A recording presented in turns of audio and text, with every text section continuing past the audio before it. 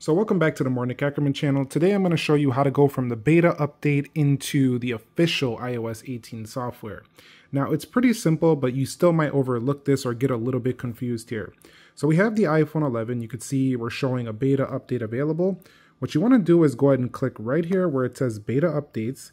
And you want to go ahead and make sure you click the off button. Now before we do that, I do want to showcase something really quickly. If you are on the public beta section of this, you're still going to see this and get confused and think this is the official version.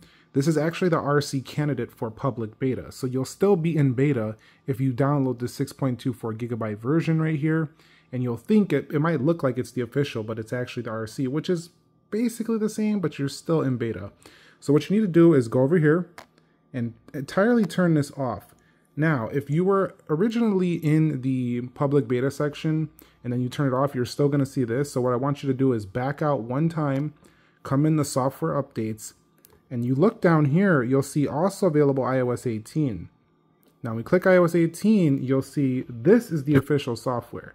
The official software, no beta. This is pure, straight from Apple. So definitely, this is how you're going to go ahead and do that. And then you'll just go ahead and click Update Now. You'll want to go down here, make sure you agree to all the terms and conditions, and we'll hit done right here. Let's hit done.